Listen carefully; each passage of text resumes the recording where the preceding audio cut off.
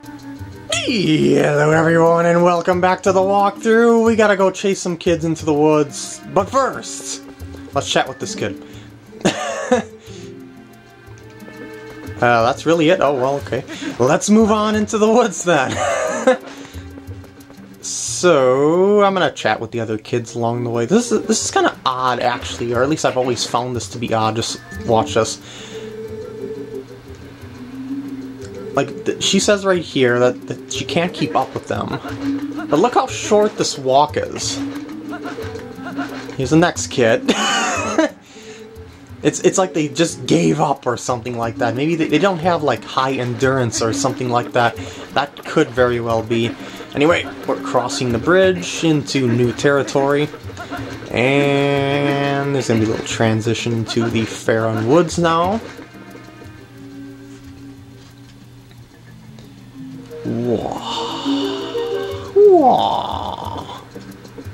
Ah, such beauty. You've seen at the end over there that there is a fence. Grab some grass. Call an Ope to you! Yeah, that's how that grass works when an Ope is at a distance. She'll come through one of the entrances to the area. It happens during a little cutscene here. And simply hop the fence. Ah, such beauty. Oh, so gorgeous. With the addition of bloom. Anyway, go through this cave with her. And you won't be able to go through the next cave, however. Well, actually, could I actually try going? Yeah, she won't go past that spot. Okay. So, what you want to do first, actually, is go through here and talk to this guy. You need this for a little bit later on in the area, so I might as well just grab this now. And he's apparently so still, he's like a statue, and birds don't mind sitting on him. No, that's not just true. He's probably just very friendly with the birds, and possibly the bees. So this guy gives you a free lantern! But why would he do such a thing? It always seems to come at a price, right? Well, sort of. He sells lantern oil. So he gives away free lanterns so people will buy his oil. You know, to power up his to power up the lanterns he gives people. So you probably know how to equip items by now. If you don't, well, you weren't paying much attention, have you? So equip the lantern, press B to whip it out, and then just set the fire underneath it. I don't think that... I mean, you can light these things around here, these torches around here as well, but I don't think you get anything for doing so. I'll put that away to save lantern oil. Do you notice that there's a little gauge underneath the lantern there? That gauge goes down gradually as the lantern is lit. So the oil is obviously limited, and that's where he gets his sales from. Can I go inside? Yeah, I can go inside his house. I'll check out his house. See what is up. And oh my, he needs a broom. Or a Merry Maid, or something like that. There really isn't much to see in here, is there? No, I don't think you can do anything in here. So let's get out of here into the great open world and go through that cave that Anope stopped and was frightened to go into earlier. So whip out your sword. This is a new enemy known as a Deku Baba. Just swing the sword at it. It dies pretty quickly. Sometimes they drop nuts. They're known as Deku Nuts, and you can throw them to get stuff inside them, like by breaking them, and in this case it is seeds for my slingshot. Very nice. Ooh, spooky. The kids have definitely been through here, and it looks to be a dangerous route. You can't pick up that stick, by the way, so I'll just leave it behind. It is dark. You can light things, but surprisingly not burn any grass. These are keys. Just Z-target them and swing your sword wildly, and they should die pretty quickly. They're a rather easy enemy, but when they're in groups, they can be pretty troublesome. You'll notice that when you whip out your sword while the lantern is equipped, your lantern will stay lit and it'll be attached to the side of your clothes so that it'll still burn and give you light along the way. See this? See this spiderweb? You can't get through this no matter... And my Wii Remote decided to run out of batteries. Hold on a second, please. There we go! Now, as I was saying, you can't get through this web with just your sword, but you can burn it with the lantern. That's why you need the lantern. I should say that's why you need to get it from that guy. That is a rat. They die very easy as well, just the target attack them. These things burn as well. I mean, these webs burn as well. I don't think they burn up to the pot on certain circumstances, but that's okay because you can just do this instead. And wow, this Wii Remote speaker is much louder than the other one. And I should not attempt to hit a moving pot. I thought it told me what a blue rupee was before. That's kind of weird. Probably because I turned off the game. It just decides to remind me what a blue rupee is, I guess. One funny story about me with the game here is that I'm recording this on a different day than the other parts. What I did was, between parts, I was like, I gotta do something, so I decided to put the game on pause, and I completely forgot about the game. And what happened was, I left the game running for like 4 hours and 30 minutes, and that saved on my save file when I got back here, so there's like 4 hours and 30 minutes of extra time on my save slot. That is absolutely no gameplay whatsoever. It doesn't mean anything, of course, it's just something funny that I thought I would make note of. Anyway, that's it for this cave. Let's get out of here and go into the woods themselves. Now you're going to notice 2 marks on your map. See that? Right there, and right there, those red dots. I should put away my lantern to save oil. Well, the first one you want to go to is this one over here. Although, maybe I should show you what I'm aiming for. I should say the reason why I want to go to that other one on the left first. It's not too far from here, so I'll just take a run to it. See that gate? There's a lock on that gate, and we need to find a key for it. And there's new enemies here. I believe they're called bokoblins. Just Z-target, swing your sword like crazy. You don't have a shield or anything, so your best defense is a good offense. Oh, and now that I'm actually in some sort of danger, I can explain how my life works at the upper left corner there. Your hearts are divided in quarters, and depending on how much damage you take, will lower that much. Whoa! Where'd you come from? Will lower that much health on your health gauge. It depends on the enemy, of course. It's really, really simple, and it hasn't changed throughout Zelda games. You can find hearts inside grass and deku nuts and other stuff like that. Let's see if I can get a heart drop somewhere just to show you. Well, maybe. Oh! Surprise attack? I don't think so. Actually, I don't even think it knew that I was there. I should also mention that you should be aiming to get 100 rupees for something. Just saying that you should have a goal. I don't want to spoil what it is, but it's a pretty nice prize, and I'd like to get it before I leave the woods, if at all possible. But if not, I can always get it later on in the game. Anyway, now that I'm at the left red dots path, I can go inside and battle some more enemies, because that's always fun. Bludgeon enemies with a wooden sword that's very dull. Oh, there's a heart drop. Hearts recover 1 full heart, even though that you can lose a quarter or half a heart at a time. And even more than that, obviously. Light those 2 lanterns, well, light those 2 torches, and that will appear. What is inside this, and why is it so important? Well, it's for 100%ing the game. This is a piece of hearts. As it says, collect 5 pieces to form a new heart container. You see 3 hearts up there. If I got 5 pieces, it would increase it to 4, as an example. Well, I should put it away again, don't want to waste oil. But inside this chest is the thing that I'm looking for. Oh, and I believe there are 45 heart pieces in the world, so in order to 100% this game, I will be collecting every single one of them. It's gonna be awesome.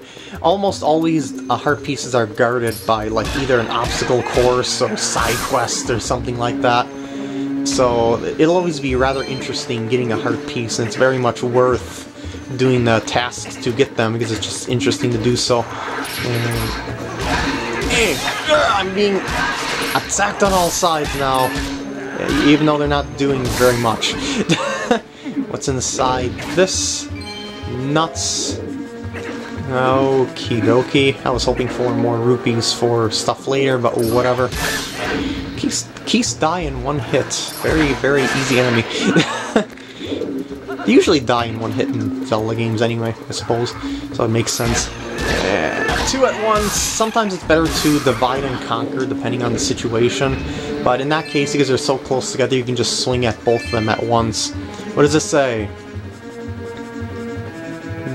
I've got enough lantern oil. So now I can use the key, boop, and attack this guy. Just because I can. And he drops as a heart, I suppose. I'm looking more for pocket change, though. I'm halfway to the goal of 100 that I'm aiming for. Well, over halfway. So I can't really complain here. Alright.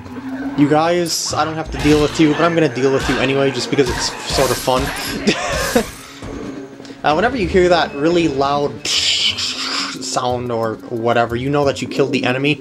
In case you didn't realize that by now from all the combat I've been having here. So that's a good way to focus like your rhythm or something like that, so to speak, so that you don't keep attacking an enemy that is already dead. I can't... Oh. I was going to talk to you in just a second, but I guess I'll talk to you now, or very shortly. You're seriously telling me I cannot get... Come on, really? Why would the drop go up there of all places? Alright, so I'm going to empty out my bottle here just by drinking the bee larva. That's delicious. So over here is stuff that you can buy. Over here is lantern oil, which you can use to refill your lantern, of course. Or refill your hearts with a red potion just by dipping your bottle into it. You pay via the honor system by dropping rupees into the boxes. You've seen there was prices on there. But there's something a little bit funnier. If you decide to leave, he will attack you! Run, run, run, run, run, run, run, run, run! Actually, I thought he was supposed to attack me by now. Maybe if I go back, he's gonna try to attack me. Will you... Ah, there we go. Yeah, it's a lot harder to steal stuff if you steal stuff without paying the second time if you attempt to leave without paying. You get the idea. I don't really think you have to pay him for anything at any point in the game, actually. It's just something funny to show off there, though. But by not paying. Though if you're an honorable guy, I'm not, because I'm naughty like that. You should probably drop a few rupees into the box. Whoa! Trapped with the monkey. We must go save them! Whip out your sword ahead of time, by the way, in case it's put away. And this is what I mean by divide and conquer. Since there's two of them at two different spots, you're better off just going after one on one side first, then the other, so that you don't, like, alert them both at the same time, and then you have to use the spin attack to get them off you. Speaking of the spin attack, that is by far the easiest way to open this cage. Voila! One spin attack, it opens right up. If not, just go around to the other side and break the other bars.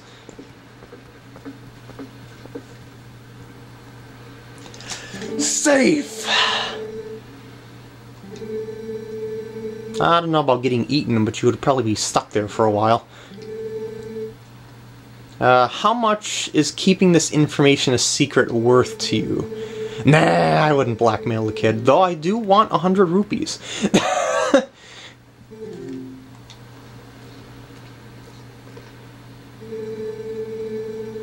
Hey, yup. Hey, yup. Nope. Hey, yup. I could probably do that the entire video, just by... I mean, in the entire walkthrough, just through dialogue. It just works. That is brilliant writing on the MLP team's part, I have to say with Big Mac. And the next day, or at least I think it is. Yep. More goat herding! Gotta love it. I don't know why Link hasn't started yet. He's just kind of staring at the sky there. He's kind of absent-minded like that, I suppose. I know the feeling, though. I do know the feeling. so let's get a Nope over here. First, let's finish off our chores. I actually find the second incarnation of the goat herding minigame easier than the first in some ways. I don't know why, they just seem to behave better. Alright, let's get it started. There's 20 goats though, so there's 2 times as many goats as the first time. Still not much trouble to get them in there though. I'm not really going to be going for a world record time here. I'm just going to be gently coaxing them in there. Yeah, I should be doing them in certain sections. Things a little easier on myself, perhaps. Voila. Let's get these rascals down there. Perhaps I should be using a country accent or something like that, as it would be more fitting for this sort of mini-game. I don't know. I reckon I'll be getting all the goats into that barn by sundown. Actually, it's like morning right now. At least by the way the transition of time looked. What? What? You're not supposed to do that. You're supposed to go... Come on, turn. Turn. Good. Good. And come on. Come on. All of you. To the barn. Not the moon. The barn. Good. One more to go. Yeah. Voila. Oh boy, but y'all can herd. That was 151 faster than usual. I didn't know that there was a record that existed. Well, that's about wraps her up for today, so how about y'all head over to the mayor's place? See, that feels a lot better, doesn't it? And when you add that country accent to the situation. And I love this upcoming cutscene. You'll see what I mean. Or at least I hope you will.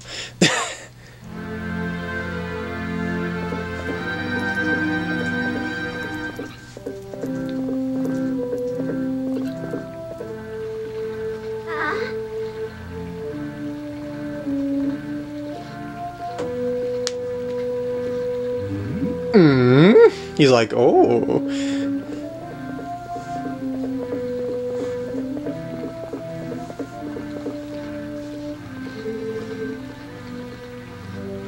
Yup. I just had to.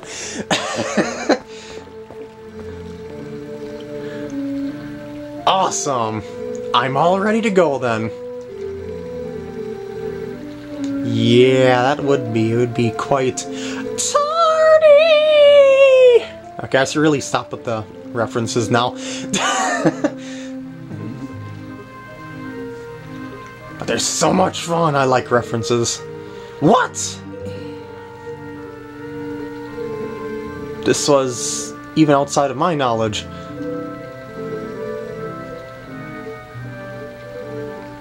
Dun dun dun. Okay, I'll really stop now. Now watch this. Watch this. Clearly they are on each other's sides. I love that.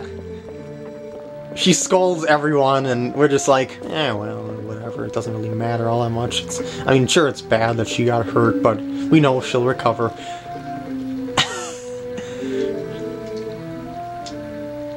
Well, looks like my horse got stolen from me again.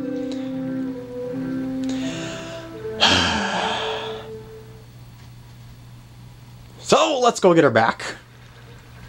And what do you have to say? Yeah, I suppose.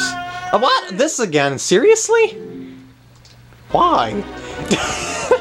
Well, fine, I'll do this just for the fun of it, why not? I guess every time you talk to the mayor, it triggers a goat to run loose. Maybe his voice is what causes the goats to be skittish. Alright, let's go back over to the spring that we've seen on our path to the left from our house. And that's where we will find a Nope. Let's see what the kids have to say about this. Yeah, I will be. Are they that tough that they won't let me through? I mean, that I won't be able to get past them or something like that? Sure, you can follow me, but I'm gonna talk to the other ones first. Hey, how's it going? No, no.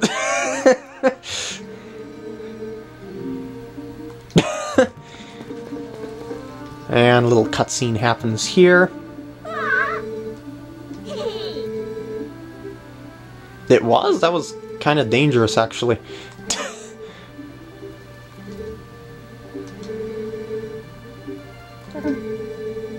Tattletale.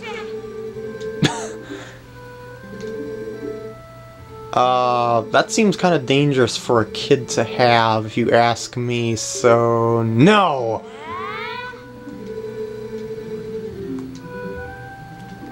Okay, I'm going through here. Dang it! I have to give him the sword. Yeah, I know I have to give him the sword, but I just want to show you what they say if you say no to them.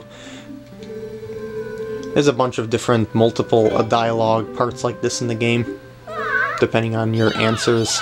Woo! Alright, you work on that, I'll get my horse back.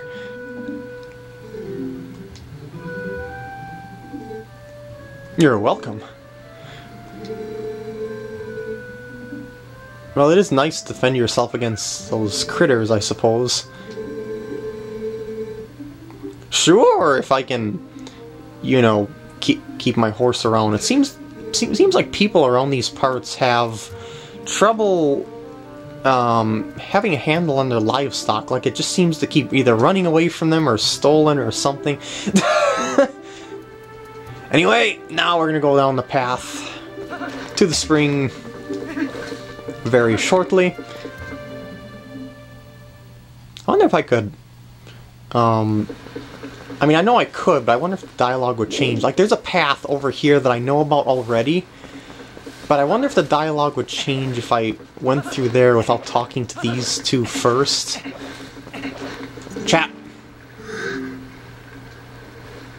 Because this is the point in the game that he'll tell you to go through that pathway so I can meet up with them. I like doing those sequence break things at times, but at the same time I don't want to ruin the main dialogue most people would see, so to speak. I hope you get what I mean here. And that's a tunnel he's describing there. Do you guys have anything else to say for yourselves?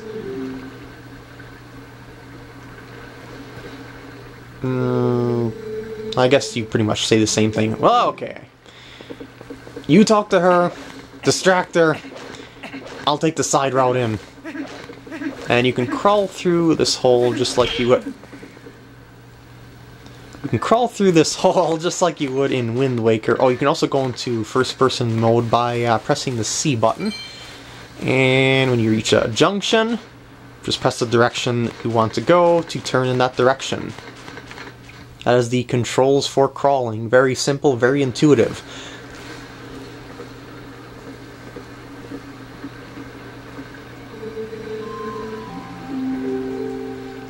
You know, it's sort of funny. I would think that he could have just told her while I was there, and then she would just open the gate and I wouldn't have to crawl through that hole. But no, I gotta crawl through the hole in order to start this cutscene.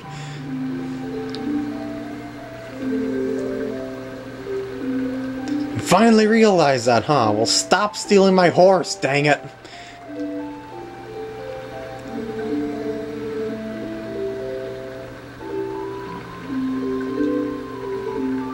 Oh, I knew she'd be okay. Even the mayor knew that. Sure, I don't know what, though. No problem.